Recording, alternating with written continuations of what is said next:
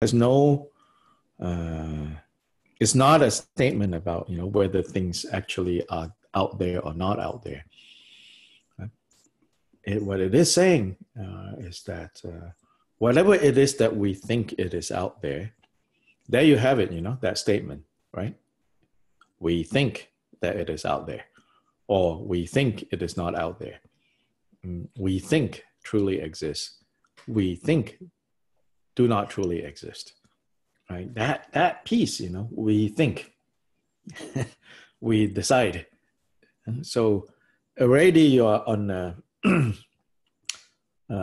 one step removed already when you are talking about, do they truly exist? Do they truly not exist? Even more basic than resolving, do they truly exist? Do they truly not exist? Is we think they truly exist or they truly not exist. So that which is cognizing, that which is experiencing, that's the primary determinant. In the Zen tradition, this is called the host. The host and the guest. In certain forms of Chan or Zen, they talk about not letting the guests, not mistaking the guests as host. Like you have to occupy the position of the host and relate to the guests as guest. And you, the host, need to carry the weight of being the host. So recognizing mind, nature of mind, and recognizing results, consequences of mind having gone out, and then producing and simultaneously experiencing everything else that we experience, that we see. So once we have that primarily as the way we understand, like whatever we experience, whether we habitually label as pleasurable or painful, desirable or undesirable, it is so important that we never forget. It's not a given. We are the ones that decide. We are the ones that habitually label this as this and that as that. It's one step removed already when we have to talk about, well, is this really this and is that really that? That's already secondary to the main task at hand. The main task at hand is seeing the subjectivity of experience.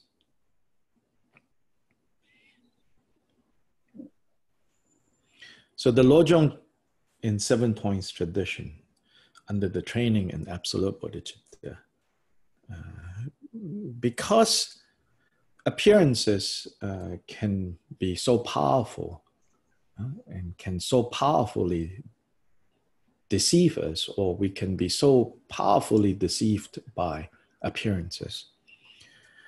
So then the first prompt given in the meditation for absolute bodhicitta begins by having a see,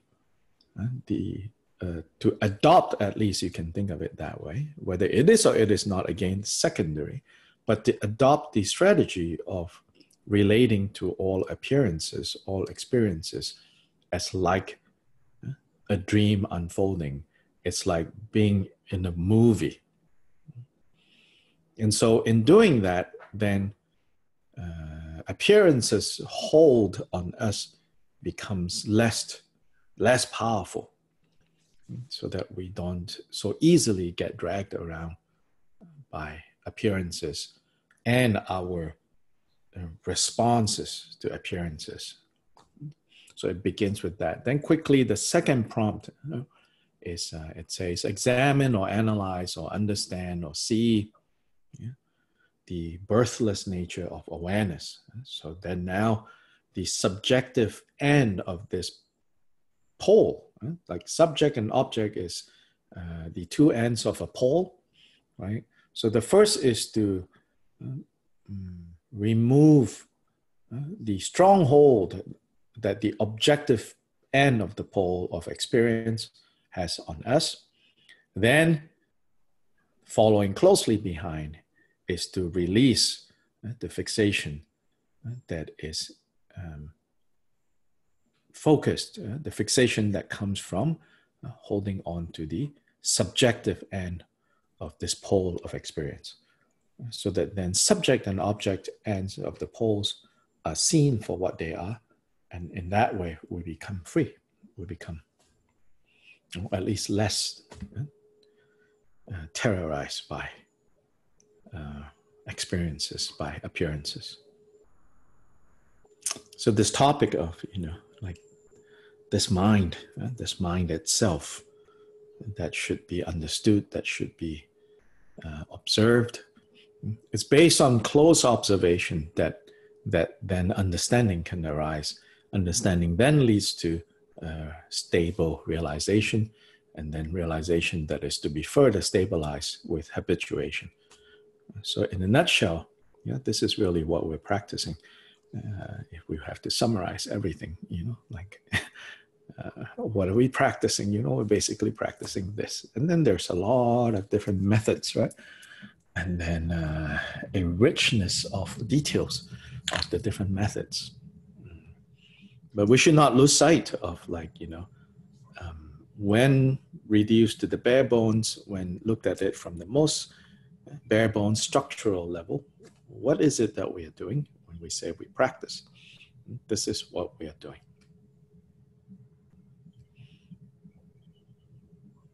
So, how's everyone doing? Maybe we should chit-chat a little bit. And then maybe someone can do a calling Melissa from afar and see. She's back. She's back. Oh, really? I don't see her. You don't see her? Hi, Melissa. Maybe I'm on speaker view. Ah, there she is. You're muted. Yeah, Oh, you're still muted. Melissa, you're muted. Yeah. There you go. There you are. Yeah, we're small enough a group that we can unmute and chit-chat. Yeah, I had to move to a different room in my apartment. I think this will be better. Okay. Yeah. Well, Good. like that. Is it this weekend, this particular room? You're exploring the landscape of the apartment? Right. Well, I just, I have been having meetings in my front room, which is more comfortable. But, it's farther away. So. Anyway, it goes in and out. It's not stable.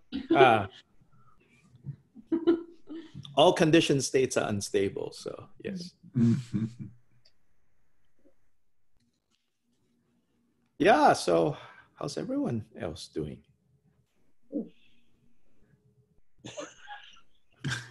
Oh, it seems so general. How's Jim doing? How's Mick doing? Yeah.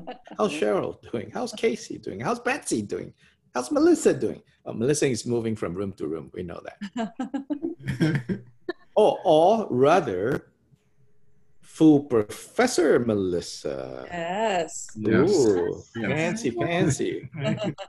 Here, let me show you a gift that I received from my parents. Uh-huh. On that note, just right behind my laptop. Can you see? Oh, Yeah. Nice. tulips. Tulips by mail.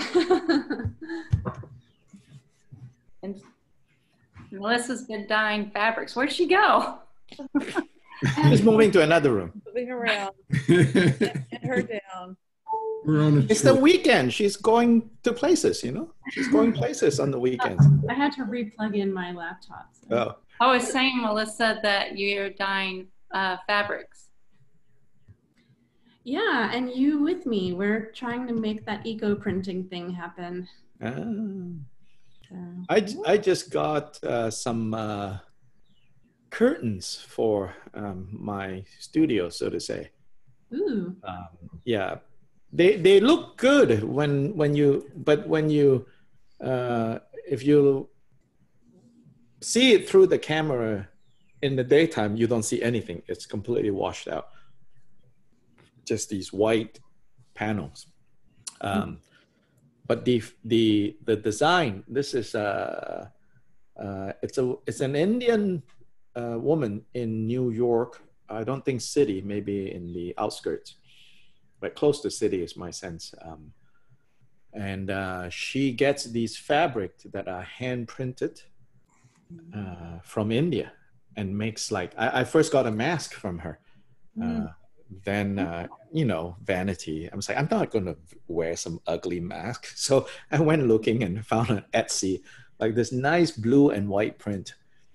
And then when she sent the mask and then she had her link and I looked, I was like, ooh, and I found these hand printed curtains. Wow. Very nice. Yeah. We'll send us the link. Sorry? Send us a link to her Etsy. Yeah. She has some nice stuff. And I needed her to hem the, because it's way longer than I need it to be for this particular window. So it took her a few more days to hem all of that. And it's very nice material. Yeah. So yes, of course. And in fact, it is, why I'm telling you all of this is like, it's inspired by your postings of these, you know, gorgeous fabric that, Oh, good. like the rooster one. Oh my God. Oh yeah, those. Who did that rooster one? Well, I don't know. It was a show that an exhibition of African textiles that I went to. Oh. That's all I know. Okay. Yeah, that rooster is like striking. Yeah. Yeah. We got our little, what are they called? The Sunkor. We got them. Thank you. Oh, good. Now you can live dangerously. Is that what it is? Yes. Passport to live dangerously. So do we wear them? Is that the idea? Yeah. Idea is to wear them, to have them with you when you're out and about, and you know, yeah. I think if you're living during these times, you're living dangerously. Oh, Yeah. Oh, it's always been dangerously. It's just the veil is taken off, right? A little bit more obvious. Yeah, it's just a little bit more obvious. I'll share. I've made a change in my daily routine this week that I've been putting off for, I think, years, really. And the problem was that I'd get up and sit every morning and get some calm in my mind, and then eat breakfast looking at a device and get worked up over the news. And just totally obliterate any merit that I'd achieved or any calm that I'd found. And so I just made a determination this week that I was going to eat at a table without devices and have coffee, reading some spiritual work or journaling, and not look at the news for a good bit. And as you know, it really has made a difference in my days. That's a major accomplishment. We can get so addicted to being informed about the important things that is going on. That's how innocently it comes in, you know. Like because we care, you know, so we want to be informed. But is it actually useful? Doubtful. But it's so addictive because, you know, it's different from like some sort of like, you know, indulgence that is, you know, private and secret, you know. like then there's at least a side that you're like, oh, you know, I shouldn't really be doing all these donuts here, you know. But then if it is like right, like the state of the world, you know, the environment, you know, democracy at stake, right? It just feels like it's something righteous, you know, and that's even more pernicious, that hold on us, you know. So I for the most part, I don't pay attention to news. I just feel like I already know everything I need to know. you know, when it comes to making decisions of this sort or that sort. I don't need more. And it's just, contamination is the word from the Sang offering tradition. You know, it's the way we expose ourselves to contamination by inviting in, you know, these contaminations. And they eat away at us. They just, you know, drain us, this contamination. So congratulations. Thank you. And now you have to invest in, like, you know, fancier coffee beans, because, you know, you're now giving more attention to it. You know, you're able to taste, you know, whether it's floral or citrusy or, you know. Well, you know, you're exactly right. And because now that I'm sitting, you know, at a table with my food and ice, it is you know, it's very similar to learning a new sitting practice. It is a new sitting practice. Yeah. Because my mind, you know, I have to train my mind to stay there. Right. And, yeah. And I like the challenge. You know, I feel like, I mean, it's such a simple thing, but I feel like a newbie. And right. I'm 68 years old and I'm a newbie. Born again. Hallelujah. Praise the Lord. I've been listening and kind of feeling the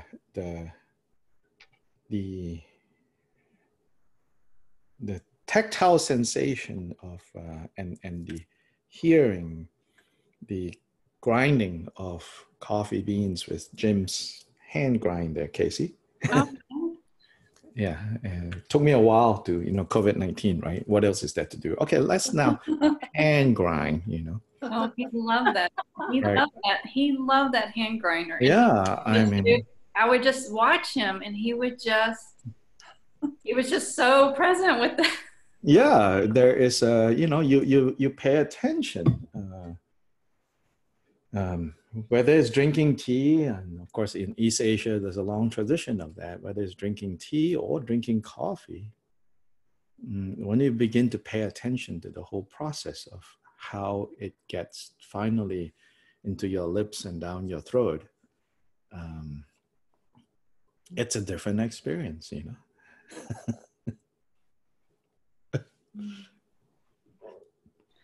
Yeah, that's so interesting. I forgot that I gave that to you, so thank you for mentioning that. That's really sweet. This Friday is the 2-year anniversary of Jim passing. But when you're talking about that, I can really feel the kind of stillness and the sweetness of being that present. You know, and like when Jim was talking about sitting at the table without a device. Yeah. You know, and when you were talking about feeling guilty, I do feel a little guilty about, you know, being okay and not really watching the news. I'm like, I can just check the weather and get quite a bit of news just from checking the weather, because everything has information, doesn't matter where you go. You know, but I've been just, I have a few clients, therapy clients that I see, you know, but I've been gardening and you know, taking care of Kipo. And oh, gardening. I mean, talk about like TP shortage. This is like, you know, like starters shortage. You have to like practically fight people to get starters. Well, and I was really inspired when you were sharing, I guess it was Thursday, Lojo. About your friend that started the wildflower. Oh yeah. I have 50 pots of starters now, gallon pots of starters that just got delivered this morning. I've been just starting some of my plants this year for the garden. But then so I went out. I was like, I'm gonna get all my old flower seeds and go out and start flowers. Yeah. So that was inspiring. So for those of you who didn't hear that, basically what we do are going to do, one of our members, Bill Laity, he owns a landscaping business, so that's also the context. So he has lots of like seeds and plants, and although he's a landscaping business, his forte is actually less like visual, but structural. So a lot of his business is solving water drainage problems. You know, people's basements. I could use his help. Right. And so he said, you know, he said, you know, I have worked from now till I retire, you know, in this area in Asheville. We've been seeing more rain and more rain. You know, Asheville is not officially a rainforest climate. And that's how much rain is getting over the years. And he said, you know, I'm guaranteed work to do from now till whenever I retire. So anyway, so he loves like wildflowers. So basically he sprouted 100 pots, this gallon pots of wildflower seeds. And so then he said, would you like some? And somehow from there, we went from there to like, hey, you want to make this a project? He was like, yes, sure. What project? So I said, it will be like Operation Wildflowers. So we'll have a couple of like distribution points. I'm in West Asheville. He's in East Asheville. So he's going to continue to sprout them. And then we're going to just send the word out there to our neighbors, to the neighborhood, and say, come by and pick up, these pots of wildflowers. You just transfer them and plop them into wherever and then let them grow. And then we're going to, have these popsicle sticks and, a little thing that says, I came up with the word. It is, one side will say like, Urban Dharma, North Carolina, or a gift from Urban Dharma or whatever. The other side, it will say, kindness and beauty are also infectious. Yes. Well, I just love that. And when Jim and I turned our front yard, into the garden, we just really had that whole intention of beauty, because we just know how it just calms the nervous system. It's so inspiring and uplifting for everyone. Right. So I just felt really inspired about that again when you mentioned that. So, yeah. It reminds me of a project that I knew about in grad school. I had a friend in grad school who did a similar thing. I was in grad school in Indiana, and he did it with sunflower seeds, in particular. And he went to Chicago to the neighborhoods that had no green. And he like recruited all these people to go and like sort of like a guerrilla planting mission. Yes, right.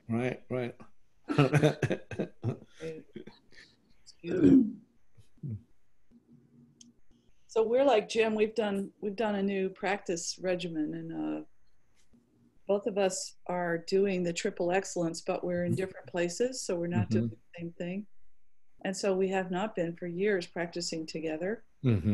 And also getting up and reading the New York Times and the Washington Post every morning at breakfast. And so we switched to, it's been about, I don't know, a few weeks anyway, a song practice in the morning. And it's one that Pakchak Rinpoche teaches. And my brother George, he does it at home. And when I visited him, I've done it with him. He's been doing it for 10 years. In the morning, you make your cup of coffee, you make the tea for the gurus, and then you do this practice. And we go out on the back porch, and George gave us this little, I forgot what it's called, but it's the burner. And he made the incense himself from, he's a herb guy, or plant guy. He's a rhododendron breeder and so forth. Anyway, he made the stuff.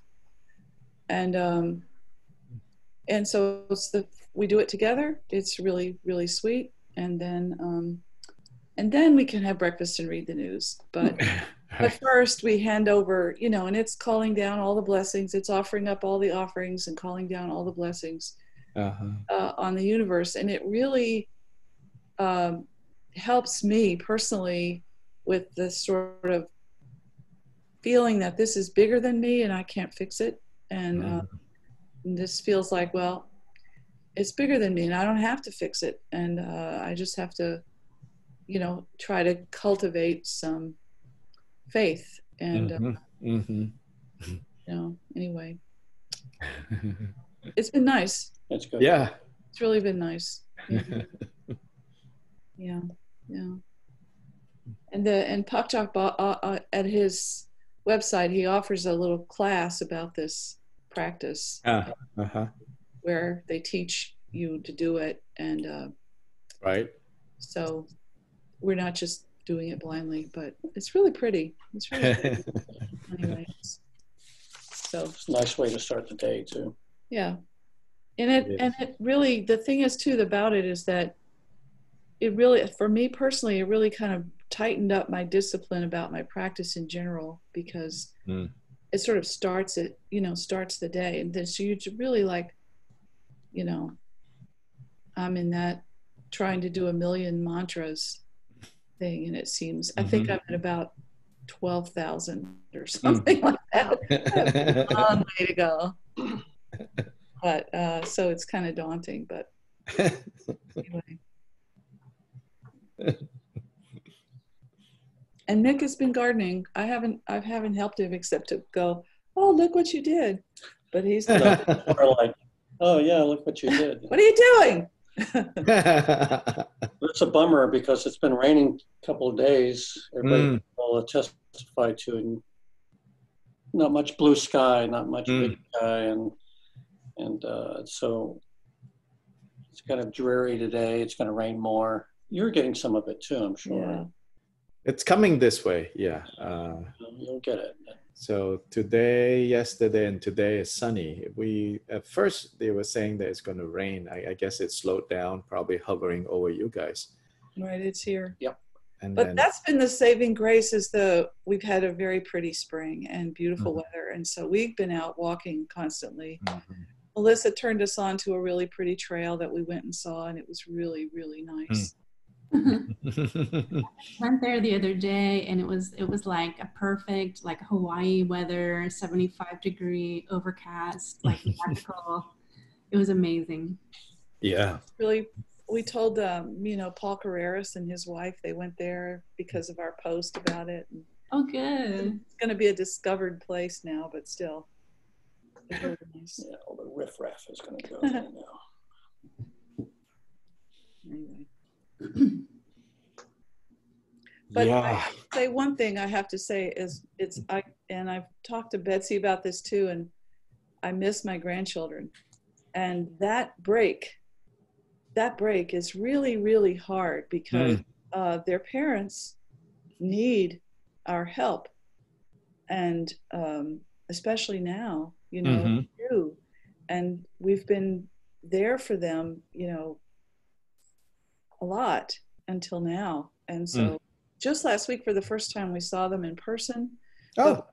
We met at a park one day, and they had their bikes, and we walked around the park. We didn't touch or anything, and then we also went out to the farm. My former son-in-law has a farm, and we went out there too. And again, staying at a distance and stuff. But my granddaughter showed me her garden where she's really happy, and but it's troubling to me. It's like they don't do Zoom, you know, they don't do Skype. They're just kids. They don't do that. So it's very hard to maintain the sort of intimacy that we have. And they're right at, one of them is 12, and the other, it will be 12 in June, and the other one will be 10 in June. And they need somebody to talk to about their stuff, and other than mom and dad. How far are they? They're just about an hour away from here. It's 40 miles. And their parents are wonderful parents, even though they've been through a very bitter divorce, but they are very good parents, working hard to do good for them. But these girls bounce back and forth between the two houses, and everything's unsettled for them, and school is closed and blah, blah, blah, right? Right.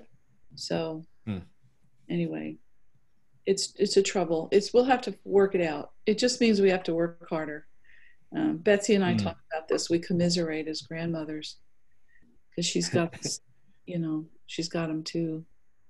But I've got two that are in Illinois.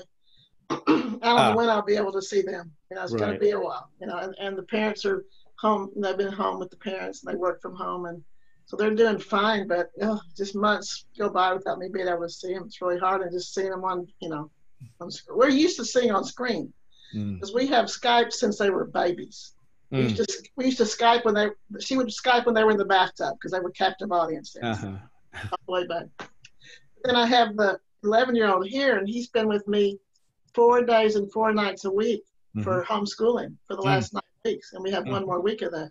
And so now I'm like starting to mourn that he's going to not be with me all that much time. It's kind of crazy because it's been crazy parts of it, but wonderful in many ways. So. Well, maybe after this week he can homeschool you. Yes, good idea. Yeah. And we're doing this parent group on Saturday afternoons at 3.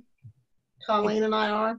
At EBS, yeah. At EBS. It's like a parents' mindfulness group, That's been really good. And yesterday I was like, I was like, it felt like a chore kind of, to have to toast it, But it was great, and it felt like it was as good for me as it was for there was just me and 2 parents and Colleen. There's 4 of us. We're all parents. I'm a grandparent. It was really good. It's really kind of becoming a little community. Good. So it's good. Yeah, it's really good. But I don't know, the transition of going from having Dylan a lot to not having him. I'm just anticipating that, I guess. And his mother's going to be home sometime soon. She's been in prison, so he's going to spend time with her. So just a lot of transitions. Yeah, it's good. I'm glad to be able to see him somewhat. Right. Yeah, I think certainly there are lots of uncertainties and all of that, but what to say. I use your expression a lot. It's samsara. What do you expect? Yes, right. It's samsara. What to expect, right? Yeah, I mean, really, Yeah. One of the things that I've been kind of challenging myself with and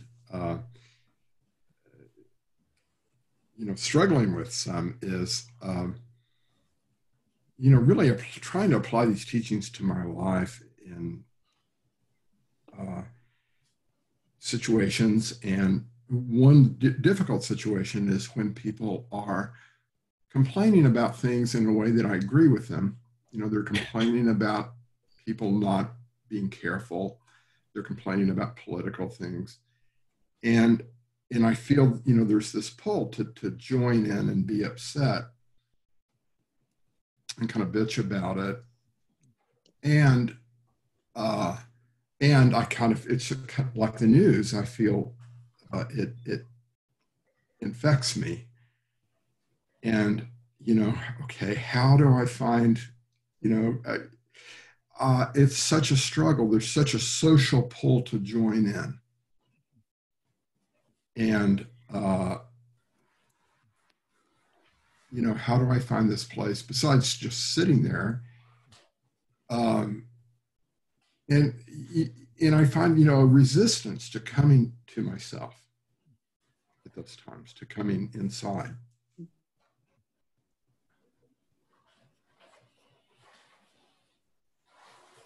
I guess I'm not alone in this.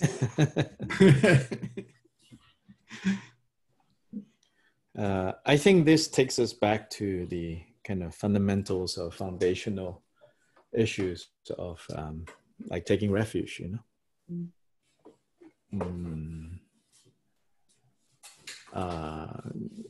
So if you translate, right,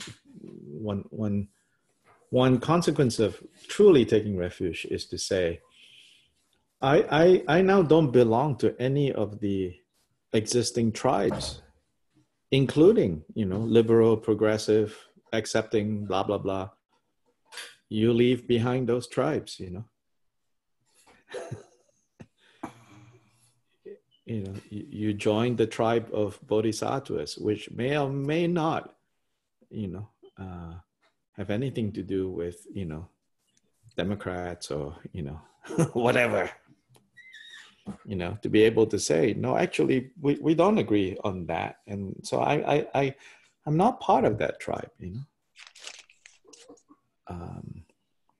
I've taken refuge, I've joined the ranks of bodhisattvas. I should be different. And without apologies, without guilt, no, I don't worry about that. No, I don't get worked up about that. And it's hard because it is about giving up, the tribes that we have so comfortably identified with. So at a certain point in the practice and the path, they say, actually friends and those that we agree with actually become a bigger obstacle than those that we don't agree with. Like in a way, agreeable conditions are even more dangerous than disagreeable conditions, right? Because agreeable conditions, whether agreeable or disagreeable conditions, they're all chains, whether it's iron chains or golden chains, they chain us. It doesn't matter what, whether you sink, and drown with a golden anchor or an iron anchor, a rusty iron anchor or golden anchor, you're still going to drown, if we continue to be tethered to chains that eventually will be thrown into the ocean. So I think it really is sort of like almost the sense of like, you live in the world, but you're not of the world, right? As the Bible says. And the imagery of the lotus, like you are rooted in the mud and the yuck, and then parts of the muck and the yuck is better than other parts. But at the end of the day, you're like, no, I blossom above this mud. So in that sense, right, I think like, at least at one point in the, say, like the Shambhala identity, that I think that was what helped them to kind of like, we're not part of this, we're not part of this hippie movement. We're not part of this. Of course, that then went some other direction where they're not part of anything, anything can kind of turn, right, into poison. But I think at a certain point in that development of that community, that was important and that was skillful, that was helpful, like, no, we do not have TVs because, they were way ahead, right? No, we do not have TVs because we're not part of that tribe, So I think this issue, is important. We can remember, like, where is refuge, I even say, like, don't even take refuge in Buddhism, because Buddhism it's something else, Buddha Dharma Sangha is something else. If you take refuge in Buddhism, then when people insult Buddhism, then you get all worked up. You need to, like, no, Buddhism is not like this, da, da, da, da, da, And, but then, it doesn't have to translate to being like wishy-washy, anything goes, It's like, no, not anything goes. I'm very clear about where I will go and where I won't go. But that clarity comes from the objects of refuge, I think, being clear, that there's a certain sense of pride about, this is my tribe now. It's the Bodhisattva's tribe, It's not all these other that kind of seems to, coincide. but nonetheless isn't. Thank you. That's really helpful. And, you know, my ego is kind of like, oh, shit. Yeah. But I hear that. And, you know, my initial kind of guess about how that plays out is really, you know, it's all an inner attitude you're talking about. Yeah. And in that, the manifestation of it will probably just be mostly my keeping my mouth shut more. You know, I won't be telling people, oh, this is not my tribe. You know, this is my new tribe. Yeah, right. Yeah, yeah. Right. You know, just at least mentally, you know, you're like, no, that's, I don't need it. You know, I don't have a dog in that fight, you know.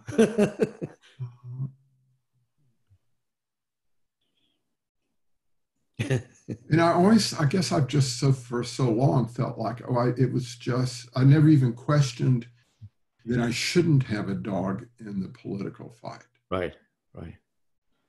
So this is a kind of like, oh, that's a new way of. Right. Okay. Because we don't want to feel like, you know, oh, wait, what does that mean then? Oh, it means what? Does it mean that I don't care about other people? Does it mean that I don't care that other people are suffering? Does it mean like, you know, and then on top, right? You know, like, you know, I recognize my white privilege, right? It triggers all those things, right? But really, from a Dharma perspective, yeah, those are maybe golden chains, but they are still chains. And so then bodhicitta vow gives us a way to care about others. To really care about others. And we can all work on that because that's still a long ways to go. And so if we really want to invest energy in truly caring for others, right? Either we buy what bodhicitta teachings are saying or we don't. Right? If we buy what bodhicitta teachings are saying, that the ultimate good that we can bring to others is first, we become Buddhists and they become Buddhists. So if we buy that, right?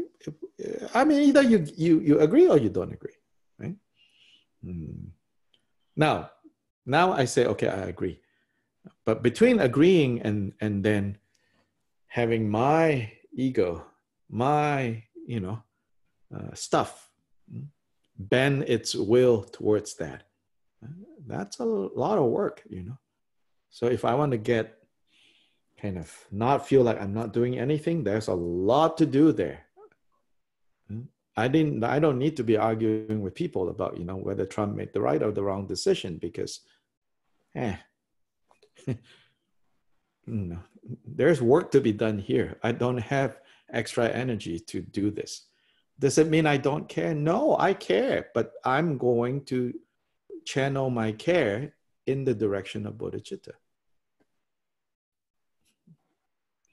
I mean, one example, really honoring their upset, right, and taking that in, yeah, and wishing for them some peace, right.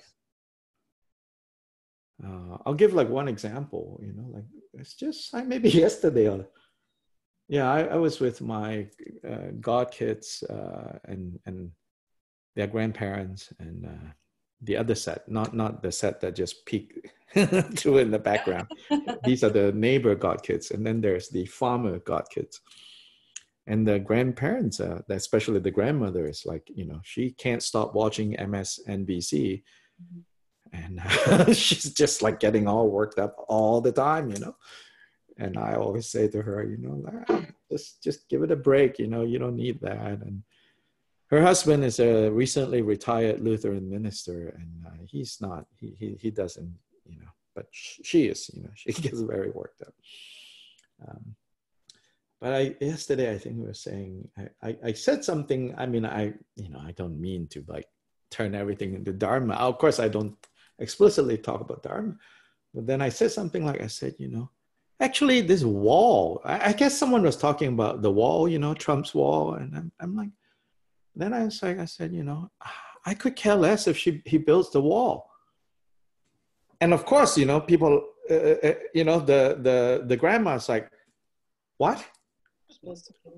Yeah. And I said, you know why? I said, and I never thought of it this way. And I go, yeah, it's stupid because it's a waste of money. He can go ahead and build his wall as far as I'm concerned, because you know what? He's not going to keep the people from coming in. That's the reality. So build whatever stupid wall you want to build. Yeah.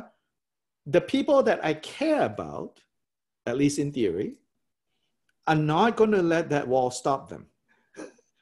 And so it's a distraction to get all worked up, you know, about his stupid wall.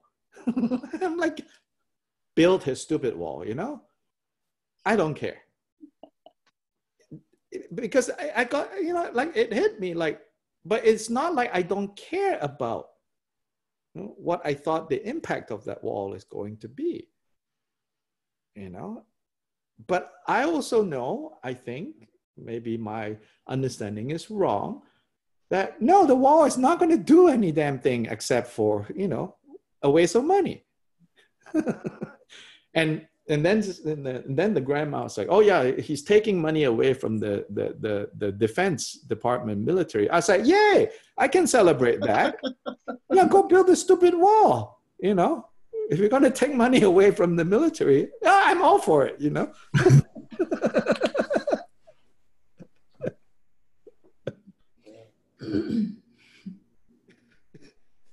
It's not going to keep, you know.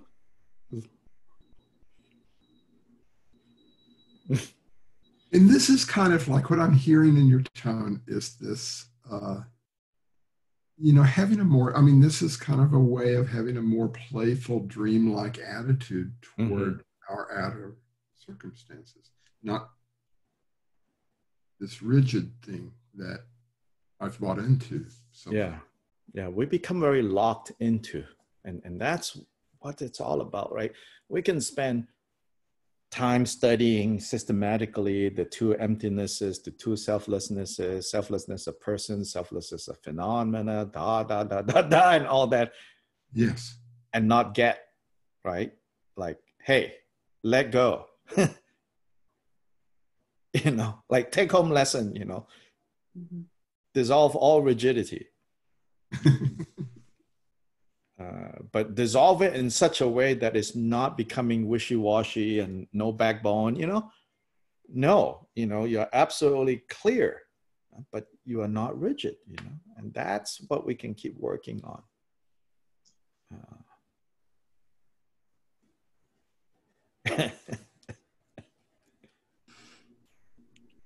So all this, you know, deity yoga, becoming Tara, becoming, you know, this, that, and if we don't get it, that what are we doing all of that for? You know? Yes. Then that itself just becomes like a pastime, like a hobby. You know, like, oh, I do these things, you know, an hour a day. I accumulate, you know, 10,000 a day or 5,000 a day. Then it turns into, again, you know, in the context of the Lojong 7 point, you know, it is not all converging in one point. It's like, you know, part of my identity is I do these things, I do these things, I do these things. Then it's not transformational. It's not actually changing us, you know, it just becomes another batch to, you know, and another batch to sew onto this uniform. And then, you know, and then there's a particular tribe that wears this uniform with these badges, you see. Yeah, you know, it occurred to me that, you know, when we get invested like the wall, the symbology is what we are all about. Yes. And the symbology of the news, you know, we sit down and we look at the concepts and then get all riled. Yeah. And the way we invest our energy into these belief and symbols, if we could only channel a fraction of that into deity practice or whatever, you know, would be so powerful. But I'm really quick on like, you know, look at what he did now, as opposed to like Tara, it's like, oh, this is like, how am I supposed to do this now? It's like, well, I know exactly how to invest my confidence or outrage or, well, belief or positivity. I just don't have any practice in it, so. Mm-hmm. But we're really good at visualizing and experts at it. It's just the wrong, sort of not a very good direction. Right. Yeah, we're visualizing other things, right? I mean, we're actualizing other things with our momentary thoughts, and habituating that, and that's why, like in this case, it's like precisely because it feels just, that's when it's even more addictive and dangerous, because it feels just. And I know it's hard, it's because it's hard for me to think, this way. But really, we also have to afford this to, like, what we label as those crazies over there, they feel that it's just as well. They're not that different from us in wanting to feel like what I'm doing is just. What I'm doing is good, They similarly feel this is just, And the other side feels like a threat. So that triggers us, Mm-hmm. Yes. Threatened. Yeah. Oh, yeah. Yeah, that reminds me, I don't remember how many years ago it was, but there was either a bill that was coming up or it got passed or something that was going to allow discrimination, LGBTQ community here, and and it was one of those issues that really triggered me. And I've never was the kind of person that would go protest or do any of that kind of stuff. I've never been political that way. But I felt really compelled because they were going to go down to the Capitol. And I felt really compelled. And I was like, what is this? I've never done this kind of thing. I'm too a scaredy cat. I'm too much of a wimp. But then also I was so triggered about the other. Yes. And I was like, I cannot go do this from a place of fear and upsetness. Right. I won't go if I'm in that place. So I spent, I don't know, several weeks just really sitting with that visceral feeling of, so upsetness. I'm like, if I feel this strongly on my side, they feel just as strongly on their side. Yeah. So in that, we're the same, and where is that meeting point, and how can I get to that within my own being? Right. And just really sat with that and just really got to that feel and got to that point of this openness and not having that, that contractedness and fear around it. And I ended up still feeling compelled to go, yes. But there wasn't the fear. There was this openness, and it was so interesting because when I went, I didn't know. I mean, all the people holding the signs were the people that, would be the ones I would identify with. Right. But there were the other people on the other side, but I didn't know who they were. And so I was able to just kind of, every person I saw, there was this open-heartedness toward. And it was such an interesting experience. It doesn't happen now. I get triggered about all sorts of things, but that took a lot of real digging and work. And there was this visceral, energetic, resistance to seeing the other side or being open to it because it felt so threatening. Yeah. Felt like I was going to be annihilated if I agreed with them or open to them or whatever. So it was tough to go there. Yeah. I want to say the thing about guru yoga and stuff like that is that, or let me just ask it like this. Theoretically, or we're told, we are Buddha, we have Buddha, vision and heart already in us. And so when we practice, we're not manufacturing that. We're ginning it up. We're just connecting to it. Mm-hmm. And so that is what I've been trying to find in this whole pandemic, is like looking around me at myself, sometimes coming from that place of openness and compassion and clarity, but also other people.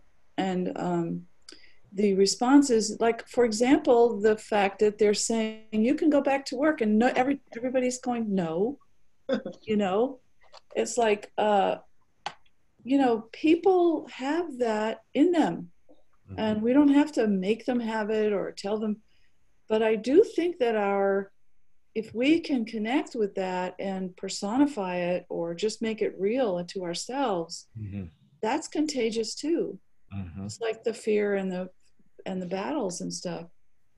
So, and I see that, you know. So this week I wrote to my Congress people, and I just said, I didn't say you idiots, blah, blah, blah, blah, right?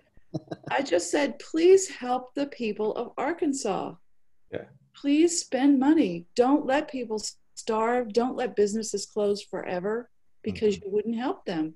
Please help them. And it was just person to person. It wasn't even party to party, you know. Right. Of course, they won't do anything, but. Right. Who knows? Right. Yeah. Who knows?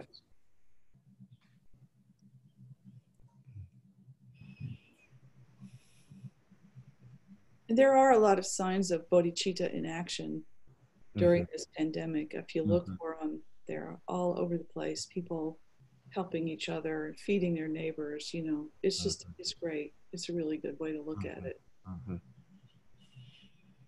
Oh, I would say love and compassion in action. Yeah. Yeah. Bodhicitta needs the wisdom element. Yeah. And that is in short supply. That's what you said at the beginning, and you're right. That is what we have that puts us apart from. Right. Yeah, that is where we have to be different, not in an arrogant way. Right. The wisdom aspect that says, sure, really good. We make sure that people are not hungry. But the ultimate hunger is the hunger, you know, for freedom from confusion. And that's what makes the love and compassion turn into bodhicitta. I think in a more general, I think, especially in the West, bodhicitta has sort of become interchangeable with altruism. In fact, they even translate it as altruistic mind, which I used for a long time. But now the more I understand, the more I see, you know, get a deeper understanding of the teachings. It's not being nitpicky even. It's the danger of forgetting, like, we're not just generally, you know, compassion and kind, which is short supply as well, for sure.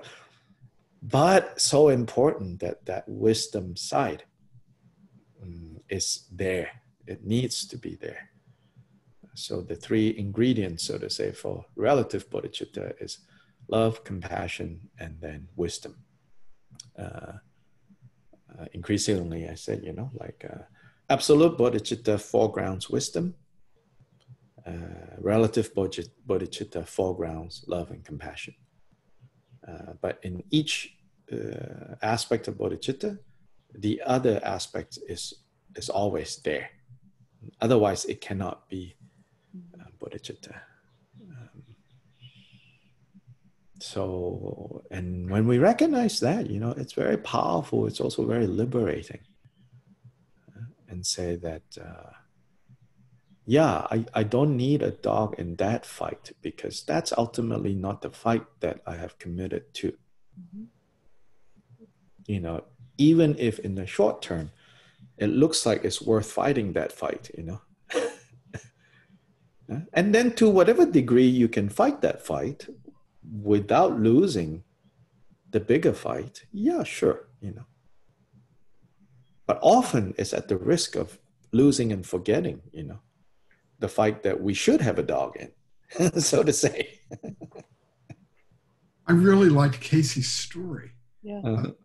I mean, that's an example of what you're talking about, and I can relate times in my life, you know, when I've been able to kind of look at the other side, and so when I take the action that I would have thought before would have been the right thing to do, I'm doing it with a different attitude.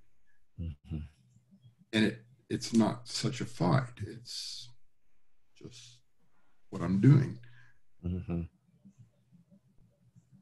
Yeah, and then it was kind of like, I don't know really why I'm doing this, but there's some impetus to do it, but there's not, there's not that, you know, stickiness or grip around it. Mm-hmm. It's the respecting the impetus that I'm curious about. Mm-hmm. To me, that's just like this movement of, you know, whether it's the movement of the wisdom and compassion together, it's just this movement, you know, that is so interesting how that can happen. You know, whatever our own inclination may be. Mm-hmm. You know, that I still felt moved to go, because I thought, oh, well, you know, then I won't have to go.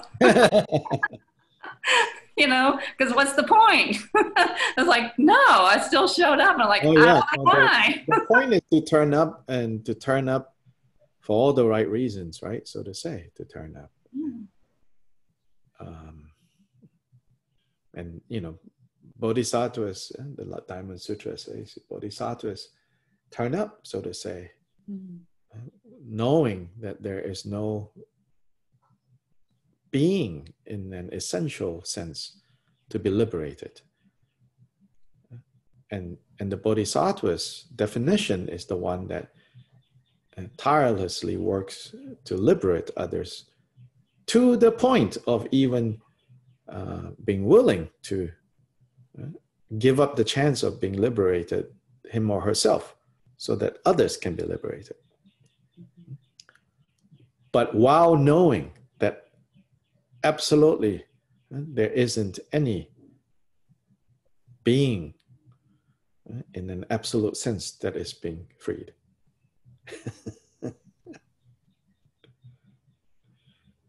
So the impetus, you know, elsewhere I have said, right, if we look up carefully and deeply into this matter, Buddha Shakyamuni and Hitler were driven by the same impetus. One became Buddha Shakyamuni, one became Hitler, you know? And that's, you know, wanting happiness and not wanting suffering, right? And that comes from Buddha nature. Buddha nature is comfortable with happiness. Buddha nature doesn't know what to do with suffering. So the worst and the best persons that we can think of, and everyone in between, driven by the same thing.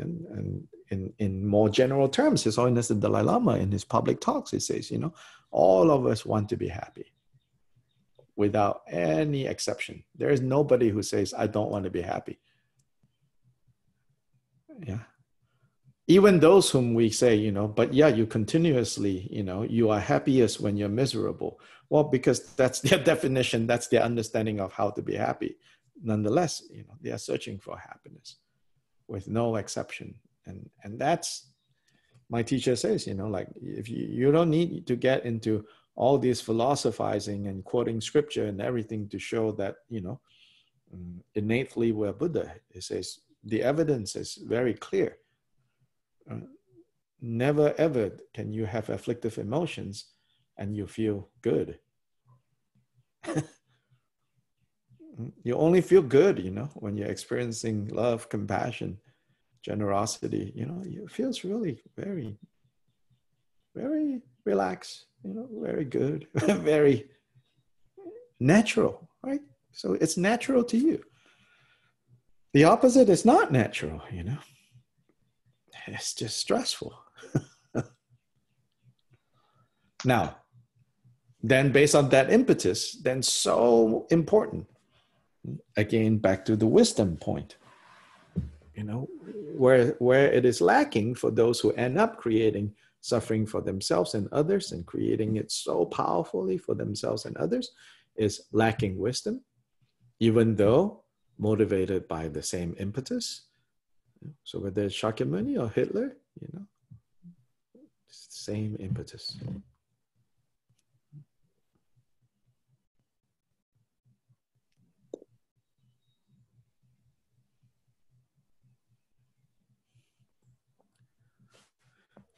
The offering of the pigeon goddess girl. What chapter is that? Chapter 8. It's almost like now we just randomly open and see which chapter. Oh, that's great. So let's look at this. Namo Guru. Milarepa left Yomo and journeyed to Tibet according to the prophecy. So Marpa, said certain things to him, where he will go, where he will stay. So this is part of Marpa's prophecy. In the cave in Kutang, while alone like a rhinoceros, residing in a state of luminosity, there came a pigeon wearing a dangling gold earring. Here's another image, Mick. Yeah. I don't know. They don't have ears, but anyway. Yeah, that's the interesting part. Pigeon wearing a dangling gold earring. As though prostrating, the pigeon bowed her body and nodded her head as she circumambulated Milarepa many times. Then she flew in the direction of Immaculate Rock. Knowing that this was the invitation of a spirit, the Jitsun went over to her. There sat a pile of white rice, which the pigeon began offering to him with her beak. As before, she prostrated and circumambulated, and then flew away. The Jitsun, with great joy and amazement, sang the song of realization. Emaho, Marpa of Lodra, who has been so kind. By remembering you from my heart, I meditate with you there. Again and again, I supplicate you to never be separate from me. Mixing one's mind with the Guru's is so blissful. So much of Dharma and Dharma practice is completely impersonal. In fact, it's telling you not to personalize anything. Don't take it personally, right? It's a very cool and remove kind of style, right? Dharma practice. And so I think it's within that context that then there's this outpouring of devotion, almost like a balancing factor.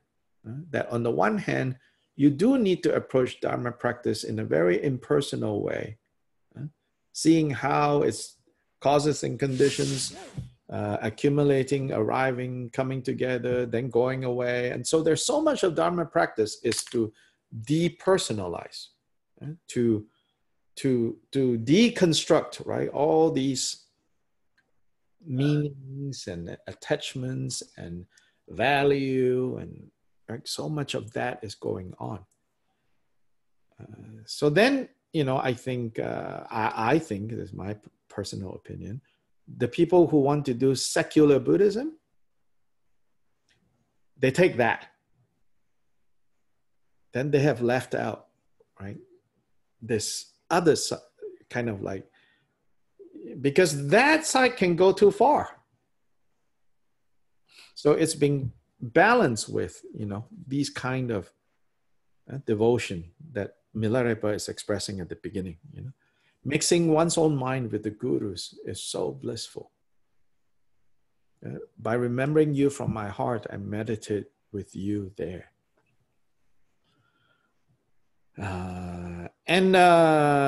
If, we say, oh, devotion, I don't know what it is. And that's because, I don't think you can really talk about it.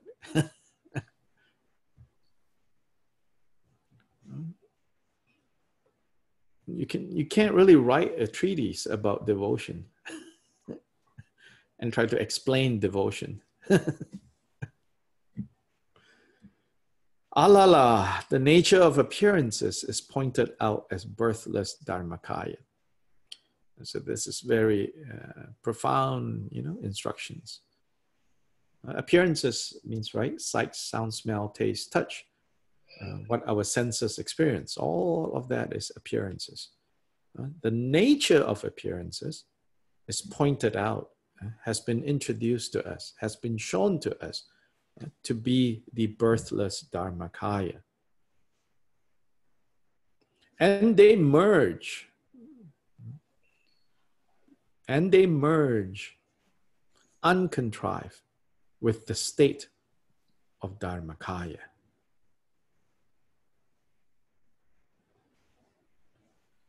So what merges is appearances. And they merge appearances and Dharmakaya, uncontrived with the state of Dharmakaya. I'm not concerned whether some views are high and others low.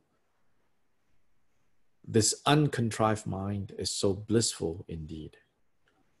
The broader context is, in Buddhist seminaries, in Buddhist philosophical schools, in these shedras, determination of which views is superior to which view, which level of the Buddha's teachings is superior to which level. This enterprise, this concern is kind of at the heart of Buddhist seminaries and Buddhist philosophical academies. All these kempos and geishas, which are highly revered within the tradition as like the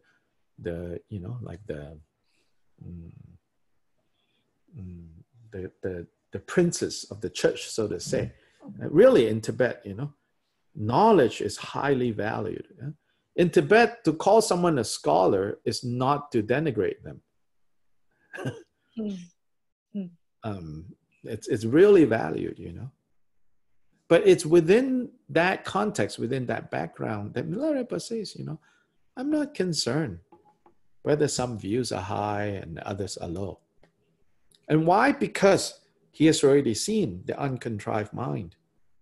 He has seen the nature of appearances to be the Dharmakaya, to be the mind. So he has no need for these views anymore. After all, the purpose of all these views, right, these philosophical positions, these articulations of what is, these fingers that are pointing to the moon, he doesn't need them anymore. So he's unconcerned, it's like, so even with this, it's sort of like at Milarepa's level, he doesn't even need the Buddhist tribe. And he's like, yeah, you guys can go debate that, you guys still have a dog in that fight, go ahead, I'm unconcerned about that. Does he not care? You could say, well, do you not care that using words in a sloppy way will cause other people to not see the truth or misunderstand the truth and will be lost on the path? You could accuse him of that. You could worry that he is not thinking of that. But in his own mind, he knows, I care about sentient beings. And so, same as what we're saying, What do you mean he can build his wall? Well, you could be feeling that for many reasons, right? There are wrong reasons to feel that I don't care if he builds his wall. He's not keeping me out. I'm already in. Well, obviously, that's a wrong reason to not care about whether he's building his wall,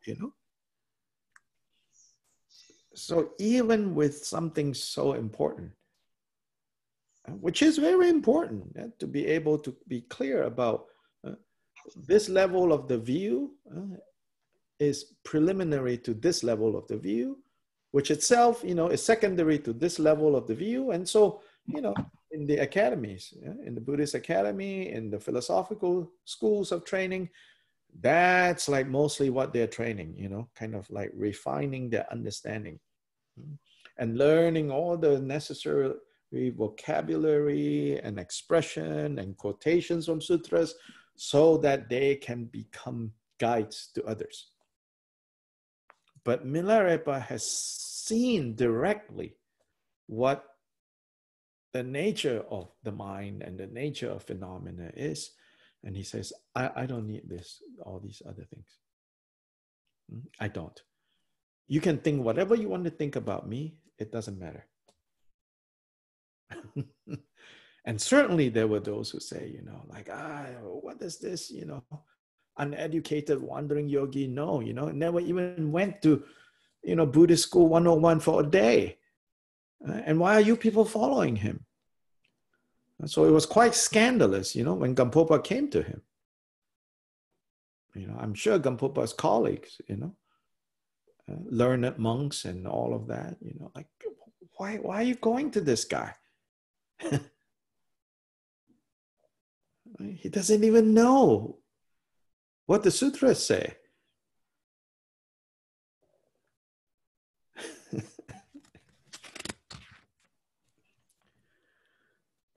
Oh, 88. This nature of mind is luminosity, emptiness. Empty and yet knows, knowing and yet empty. Yeah? Luminosity hyphen emptiness, meaning mind, the nature of mind. Mind in its nature, in its essence. It's not something that you can point to, something you can fixate, something that you can, you know, identify. Therefore, we say emptiness. But it is not a mere absence. Therefore, we say luminosity. That luminosity, emptiness, is pointed out as awareness. That luminosity, emptiness applies as well to this couch, right? To this prayer wheel, to this bowl.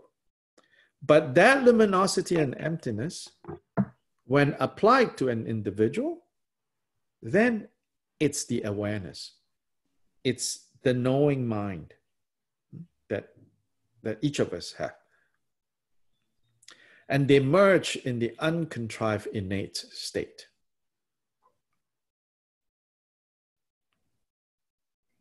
They is awareness on the one hand, and the qualities of luminosity, emptiness. And so he says, I'm not concerned over good or bad meditation. This uncontrived mind is so blissful indeed. So this is the rubric of view, meditation, conduct, a very common one, which Milarepa uses a lot in all of his songs. So in regards to the matter of view, he says, once you understand appearances are dharmakaya, then you don't need all the other views. The high views, the low views, you know.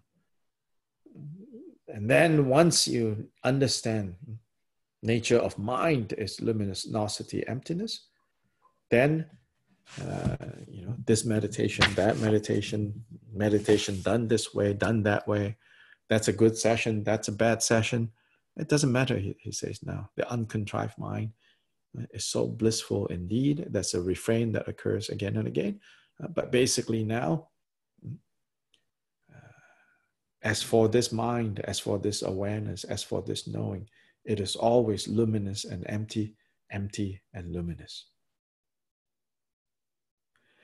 The sixfold collection, clear right in its own place, is pointed out as non-dual, free of perceiver and perceived. The sixfold collection is talking about sight, sound, smell, taste, touch, and thought, six senses. So the sixfold collection is clear. It's vividly clear, right? Experiences, what we see, what we hear, what we smell, what we taste, what we touch, what we think of. They're clear right in their own places. And this is pointed out as non-dual, free of perceiver and perceived. And both pleasure and pain are merged into one. With this body uncontrived in its primordial state, I am not concerned over right or wrong conduct. So view, meditation, and conduct. So when he says, I'm not concerned over right or wrong conduct, it's not saying that he now doesn't pay attention to conventional understanding of, morality and ethics. He's not saying that. But he's saying, like, once I understand, the nature of appearances as a projection of my own mind, then virtue and non-virtue is very clear. And from that place of clarity, even if I tried, right, I'm not capable of creating suffering with my actions. It's not saying, now when I kill, there are no consequences. Now when I steal, there are no consequences. But what he is saying is, even if I wanted to, in a way you could say, I'm not capable of killing or harming. And in that way, he's no longer concerned about right or wrong conduct.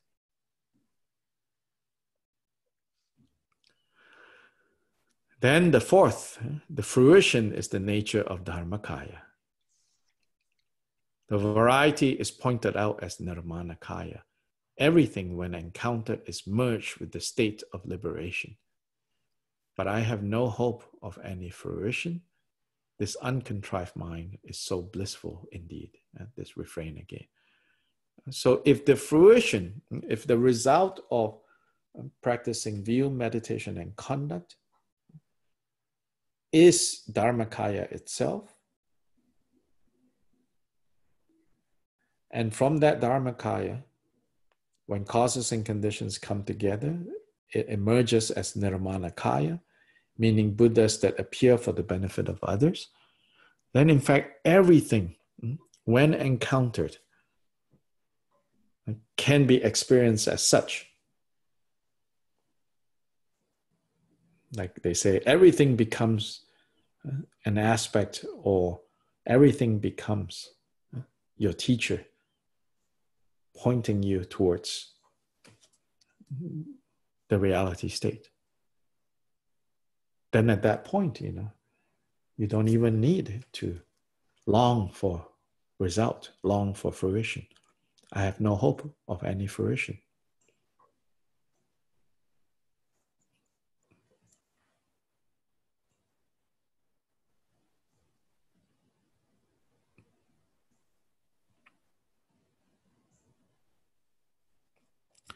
Then it says the pigeon comes back with 7 other pigeons.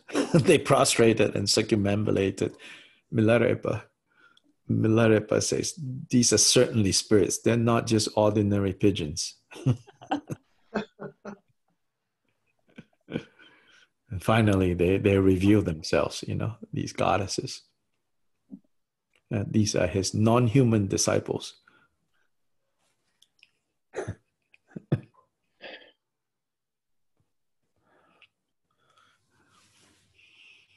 Yeah, anyways.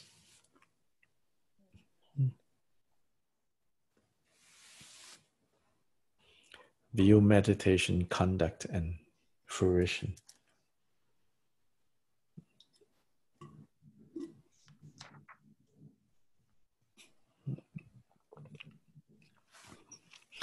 By the way, these are, I believe, carefully crafted songs after the fact. Editorial hands, I think all poets, like not just in the modern time, who have published things will tell you, right? A lot of wordsmithing and word crafting is involved. Reason I say this is I've been looking at, I've been working on translations of like some teachings, short teachings of the founder of Drigong Kagyu, who lived in the 12th century. And the translators that I'm working with, and they say, we're more used to translating these later compositions that, there's a particular clear logic in which they present their material. Like this, is carefully arranged. View, meditation, conduct, fruition. But in this earlier material, you never know where they're going. So in a way, it's harder to read them, but in a way, it's also kind of refreshing. Yeah. But nonetheless, why I say, like we should recognize that, these have been edited and kind of cleaned up so that they become very clear. I think it's important to see that, because sometimes when we look at this and we look at ourselves and you're like, my understanding is just so fuzzy, It's like, well, maybe it's not as fuzzy, You have to recognize the skillfully contrived nature of these spontaneous songs. And not get too discouraged by, well, I don't come up with songs like this. Yeah.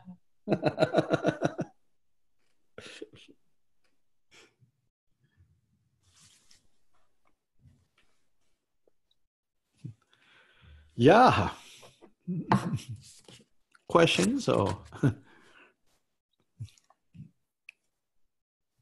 this particular song sang to the pigeon goddess?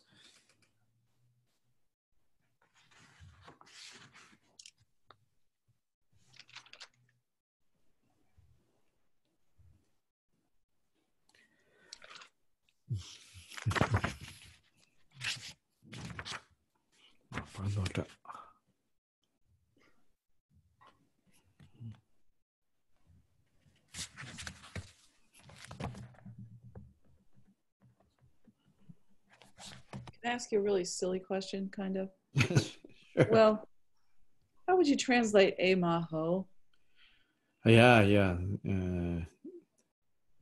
It's an expression that does not literally have the meaning of wonderful.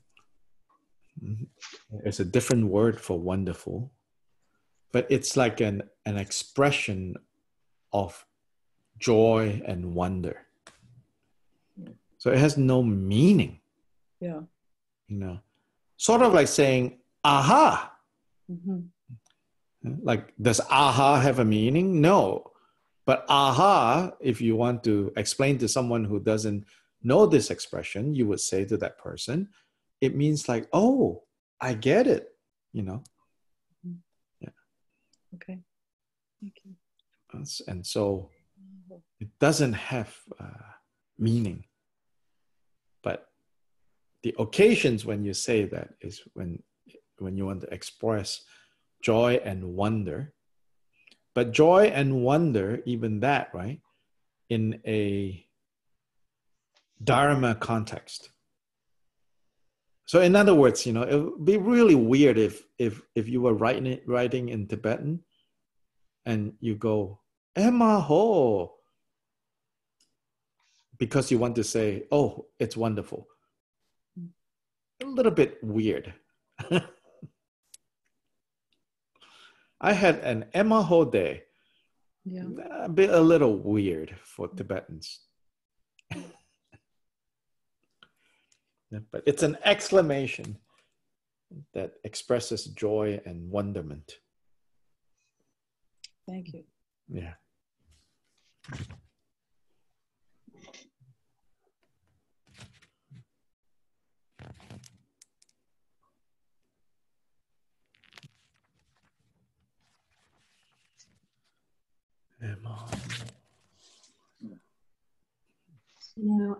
I can think of a Spanish equivalent. Uh-huh.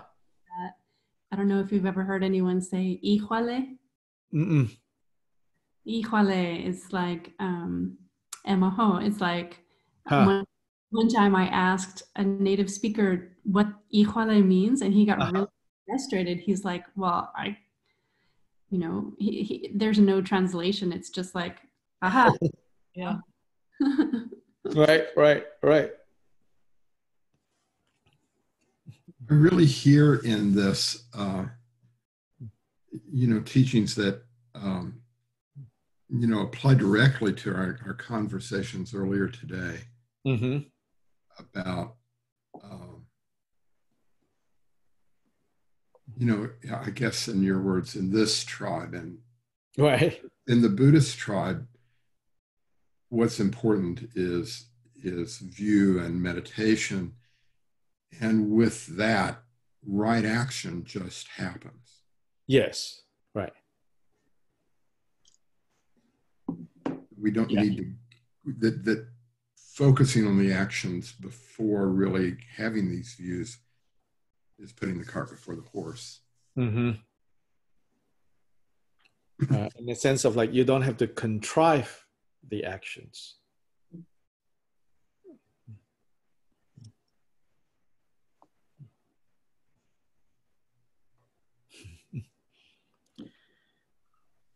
I want to share with you before we leave a quote that it was May 5th in some countries, but it's yesterday in some other countries, like Central America. It's like Teacher's Day, like school teacher, like, I don't know, growing up in Malaysia, we celebrated that, I think increasingly in America, it seems like nobody really pays any attention to Teacher's Day. But anyway, like in the group that we have on WhatsApp, people, especially the Central Americans, they're like, Happy Teacher's Day. Thank you so much. Da, da, da, da. Then it reminded me of this short teaching by Jigden Sumgan. The title of this short excerpt that I'm going to read to you is, it says, the title is, "The excellence of a teacher depends on the students." Yes. It's so wonderful, He says, the precious guru, meaning Jigten Sumgan, because this is the disciple recording what Jigten Sumgan taught. He says, the precious guru said that one clearly can know the good and bad qualities of a teacher based on observing the teacher's students. Since the success of a teacher depends on the student's attainment of realizations or qualities, there is no greater service to the teacher than reaching the attainment yourself. If that does not happen, though a teacher proudly thinks, I am great and good, and there's no one better than me. If the students turn out useless, people will ask, did somebody kidnap his students? Or did some spirit possess his students? There is no greater way to disgrace the teacher than this. Then he goes on, he says, just as one knows the quality of one's meditation by looking at one's mind during the post-meditation period, one knows if a teacher has qualities or not through the arising or non-arising of qualities in the disciples.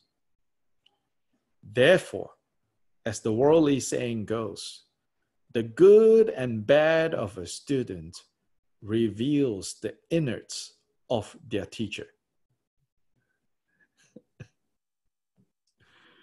In this regard, the precious guru once said, whether I am clairvoyant or not depends on you, Sherab Jungne. His disciple, his closest disciple, also his nephew. He says, whether I'm clairvoyant or not actually depends on you, Sherab Jungne. When asked what he meant by that, our guru said, if you become a genuine practitioner who benefits sentient beings, everyone will exclaim, oh, this guru is indeed clairvoyant. He knew that Sherab Jungne would become great, and so he sent for him all the way from eastern Tibet. if you do not turn out benefiting beings, they will say harshly, even though this guru had his nephew sent all the way from eastern Tibet, nothing came of him. Not only is this guru lacking in clairvoyance, he does not even have a basic sense of judgment.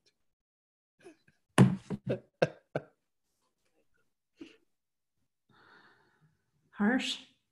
Yeah. But he cuts right to the point, you know. He cuts right to the point. He says, you know, and it's both ways. I mean, it can be read almost. I mean, I think it's a mistake to read it as, you know, it's up to you guys, not me. But it's also emphasizing, like, well, what if you want a definition of a good teacher, then you have to do the things to nurture them. And then, of course, pressure is also put on the students. Now, you better not disgrace your teacher, so to say. Right? Both sides, right, needs to be so committed to the goal of this relationship to start with. Yeah. And if it turns into something else, then it's no longer this teacher-student question, you know, it's something else, you know. But if we keep it to that, then the only way you can, you know, say this is a good teacher is you have to look at what are the results. Is there any good, you know? So I've said in the past, I say, you know, we know Marpa is great because we have Milarepa. You know, one Milarepa is enough to demonstrate that Marpa was a great teacher.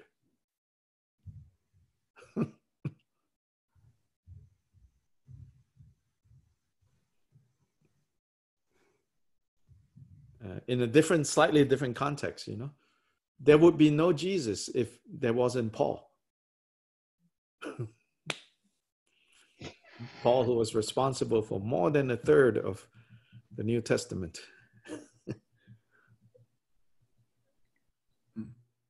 Although they said that Paul never met the human Jesus, so Guru Yoga, I suppose. Whether you meet or don't meet the teacher, if you know how to practice Guru Yoga, you can be guided. He was in the cloud, right? Yes, he was in the cloud, right? That's how they put it too.